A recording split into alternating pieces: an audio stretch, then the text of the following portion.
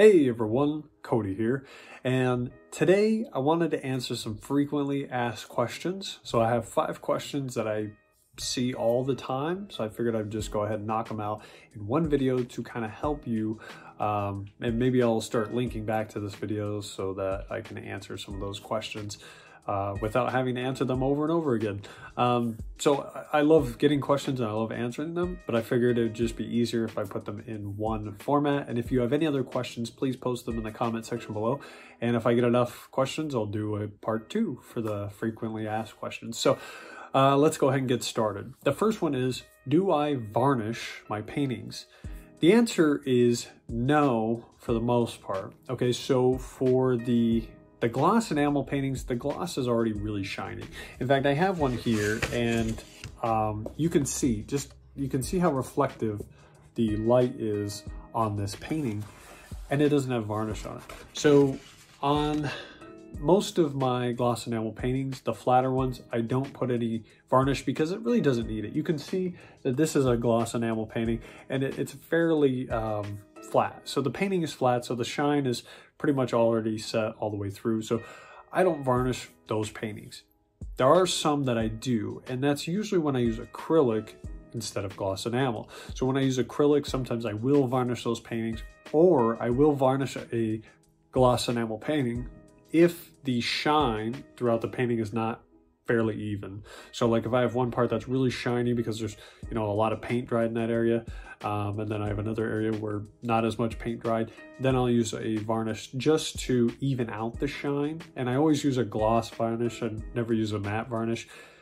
Inherently, the paint doesn't really need varnish because it's fine. It's not going to hurt it to not have varnish on it. But if you're trying to go for the shine, then use a gloss varnish on that. Now, I've only used I think it's the Liquitex one, but I've heard that there are some good like oil / acrylic varnishes out there. I think like Faber-Castell or something like that makes some. I don't remember exactly, but I've only used Liquitex. I've heard there's some better ones out there. So it's really dependent on your preference. But again, I only use it if the shine is not even on the painting, or if it's an acrylic painting. Acrylic tends to be a little flatter or matter, than like more matte than the gloss enamel. So I will use it on those ones. It just depends on the painting and kind of the situation. So again, it just depends, and it's wholly preference. Paintings really don't need it, so if you don't want to put on there, then don't. I know artists who do acrylic paintings, but they don't put varnish on it. So that's your call, and that's when I use it. So the next one is, I've been getting a lot of questions on SaatchiArt and how that works. Okay, so SaatchiArt, if you've never heard of it, is just an online gallery. So essentially somebody goes to SaatchiArt's website, which I believe is just SaatchiArt.com. They go to the website, you list your paintings or your art or whatever, you list it on there, and then if someone buys it through SaatchiArt, you get a large portion of that commission, and then they take a part of that commission, and then you ship it out according to their specifications. So let's say that I list a painting for $200 on SaatchiArt. Well, they pay out 2/3 of the price to you. So you'd get 65% of that. So it would be like $130, right? Something like that. So you get 2/3 of that. They get the other third, but then there's also like a listing fee. So that's like 5%, or it's not something astronomical, and you don't have to worry about that. That's just a price that they add on to the actual painting. So if you list it at 200, it might be like 210 or 215, something like that, because that's their listing fee. So they take a listing fee, but they also are the ones that pay for the shipping. So that third that's coming out of your payment or whatever, or the listing price that you put it at, that third that they take also covers your shipping. So you don't pay for shipping once the item sells. So if I sell a painting, say I list it at 200, right? And then it sells, they get their third, and then I get 130 out of that. I do have to pay for the packing supplies. So I would have to pay for either the box or I'd have to make a wooden shipping crate, which I have a video about. I would have to make that container for it to ship. So I'd have to, and I have to follow their specifications. So they're very specific on how they want you to ship their items. And you could technically just ignore it and send it however you want it. However, if the item is damaged and you did not follow those shipping instructions, they will not pay you out for it. So they will take that as a loss because you didn't follow their instructions, and they will not pay you for anything. They will not give you any money for that piece. So it's your call, but I've always followed the directions as best as I could because I want the product to get there as, you know, as advertised. I want it to get there in one piece and no broken stuff and all that. But two, like, I do want to get paid, so I do follow their instructions. So it's so anyway, so you would schedule a pickup, and then basically it's UPS freight, I believe, that just comes and picks it up. Depends on where you live, but they send a courier to come get the item, they scan it in, then they take it. So you pay for the shipping supplies to ship it, but they pay for the actual shipping, which is the expensive part. And again, that comes out of the third that they receive for the item. So something to keep in mind. So when you're listing items on SaatchiArt, you have to list them to a reasonable price. You don't want to go like way crazy, especially if you're not known as an artist, but you want it to be enough where it's going to pay for their end of the shipping, but it's also, you're going to have money left over, one, as a profit to recoup the costs of making that piece, but two, also to pay for the shipping supplies. So that's how that works. So you pay for the, you know, you create your piece, you pay for the shipping supplies, but then they actually pay for the shipping.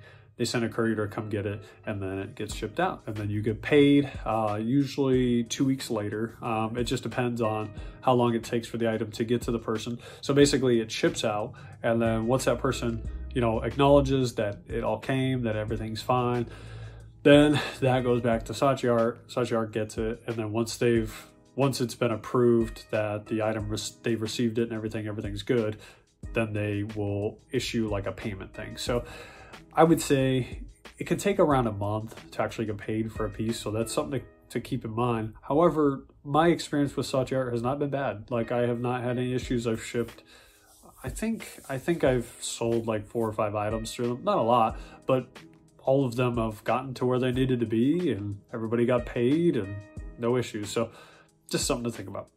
All right, next is the type of paper that I use for painting, or, you know, what type of paper should you use for doing painted works. Okay, so the best paper you can get is Arches paper. Arches paper is phenomenal, super expensive. So if you can afford Arches paper, it's literally ARCHES, Arches paper. If you can afford that, get that, because it is great. But for most people with a limited budget, you probably can't afford that. So I'm not going to suggest that. Here's what I'm going to suggest. Okay, so Strathmore has acrylic paper. So I would recommend getting acrylic paper because it's very thick and it's very stiff. I currently use watercolor paper. There's 2 reasons for that, and I use both. I use the Canson paper and the Strathmore. You can get those at like your local hobby stores or whatever. If your hobby store has acrylic paper, either their own brand or Canson or Strathmore or whatever, use acrylic paper, okay? I'm telling you right off the bat that is probably the best, most durable paper you can get for painting with acrylic or gloss enamel, because it's very durable. However, I use watercolor paper. It's only because that one I can find very easily all the time. And I actually just stockpiled a bunch of it when I first started painting on paper, so I just have a lot of it. So I don't recommend watercolor paper. I recommend acrylic paper. Doesn't really matter the brand, but acrylic paper is just, it's durable for what you're going to use it for. So that's the one I'm going to recommend, is acrylic paper. You really can use whatever you want. You could use mixed media, you can use watercolor paper. It's really up to you. The only problem that I have with those is that they kind of curl or warp. Sometimes as you're painting on them or later on. So again, I'm going to recommend acrylic paper. Doesn't really matter the brand, if it's Strathmore or Canson or whatever. So acrylic paper, okay? So that's the type of paper I would recommend for painting on. Next is the paint. So I get asked this all the time. What kind of paints do I use? I've even explained this multiple times in my videos, but once again, I will show you just so you have it. in hand. So I use two types of paints. I use acrylic and then gloss enamel. Gloss enamel is kind of my niche or my forte. And I use very specific gloss enamel, and then I'll go over the acrylic. So here's the gloss enamel. The brand is called Dunn Edwards. So Dunn Edwards it's a local paint company here in the Southwest, because I'm in Arizona in the US. So this is, Dunn Edwards is a paint brand that's out here in the Southwest, specifically made for the Southwest because it's so hot, right? So people use it here on like guardrails and stuff, because high gloss paint is for like fire hydrants, like guardrails, you know, the shiny stuff that you see that's painted, that's metal. So this is gloss enamel. Now, for me, it even says gloss enamel on the thing, so it's hard to see, but you should be able to see it says gloss enamel there, and then it also says high gloss. So my paint literally says gloss enamel on it. They don't always say that. Sometimes they'll just say high gloss, and they don't say gloss enamel. That's essentially what it is. It's just high gloss house paint. That's really it. But sometimes they'll say gloss enamel because it's specifically for, you know, things like fire hydrants or guardrails, you know, things that are metal but are shiny. So it says gloss enamel. So this is, again, this is a paint store, a paint company out here in Arizona. So I buy it from a paint store. Now, Home Depot does have some gloss enamels, and some department stores have like gloss enamels, their own lines or from other companies. So you really just have to look at the part where it says high gloss. So you want high gloss paint. And then if it says gloss enamel, then you're probably on the right track. So again, you can get it from a paint store. I've had better luck with paint stores than I have department stores, but I have found it in department stores. So high gloss, gloss enamel, they're pretty much the same thing. So that's the type of paint I use. The other paint that I use that's a liquid paint that is not gloss enamel is PPG Metallics. So you can't read it because it's all over it. But it's PPG Metallics. This I got from Home Depot. They almost always only have gold and silver. I use a lot of gold and silver. I really like gold and silver. Just, you know, so shiny. But I use gold and silver all the time. So those two I actually get from Home Depot. So that's pretty easy. I don't know if they have it at Lowe's or other department stores, but Home Depot I do find it pretty easily. Okay, so that is it for the liquid paints. Let's talk about the acrylic paints. So really the main paint that I use for painting, oh, sorry guys, I'm gonna try to fix that. The main paint that I use for painting acrylic is just Liquitex Basics. So, you know, it comes in these little things or these. I just use Liquitex Basics because for the price, it creates a decent looking painting. Okay. It's not the greatest paint, but it's not the worst either. I've had worse paints and I've had much better.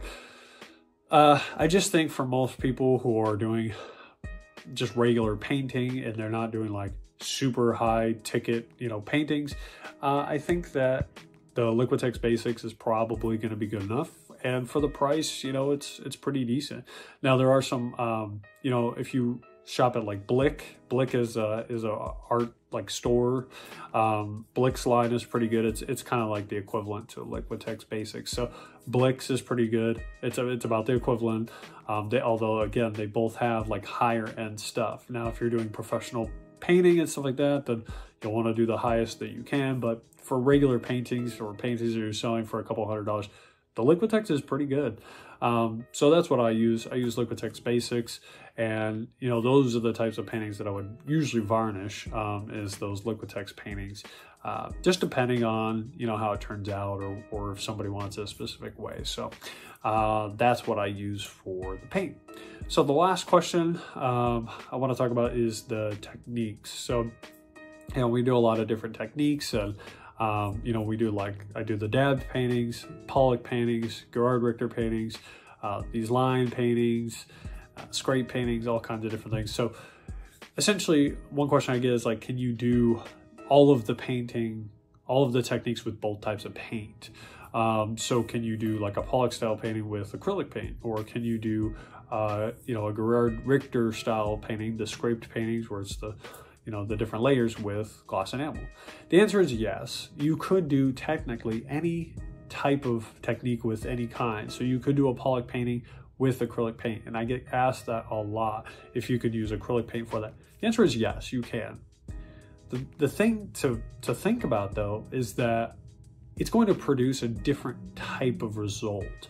So using gloss enamel, which is basically house paint, versus using acrylic, they're going to react differently. So even if you watered down acrylic so that it was the same consistency as the house paint, they're just chemically, they're just different. They're similar because they're both paint, they're probably both water-based, but the thing is that they're just going to react differently. So technically speaking, yes, you could do any type of thing with any type of, you could do any technique with any type of paint, but they're going to react differently, and structurally they're different. So it's like, one issue that, if you've watched any of my videos, I've had an issue with is trying to do these Gerhard, Richter, scraped paintings with gloss enamel. It's very challenging because gloss enamel is just so watery, it's so liquidy that it has no body to it, it has no structure. But acrylic paint has binders in it, so it's thicker and it has a body to it.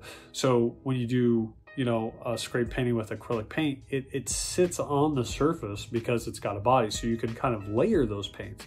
Whereas with gloss enamel, it has no body, so when you scrape it, it just flattens because it's super wet.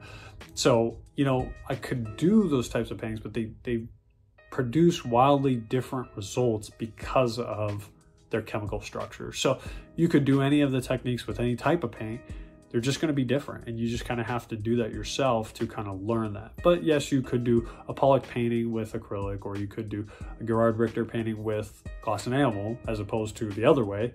They're just going to yield different results, and you have to do it to kind of understand the difference in those properties. So that's all I'm going to say on that. But that's pretty much it for this video. It was actually a little longer than I thought, but hopefully answering some of these questions will just help you. And I'm going to put this video out there so that people who have those questions, I can just kind of link to the video over and over again. So anyways, thank you again for watching. Again, my name is Cody. I hope you enjoyed this video. In the next video, we'll do some more painting, and just thank you again for watching. So see you guys, take care, God bless, and have a great rest of the day. Take care.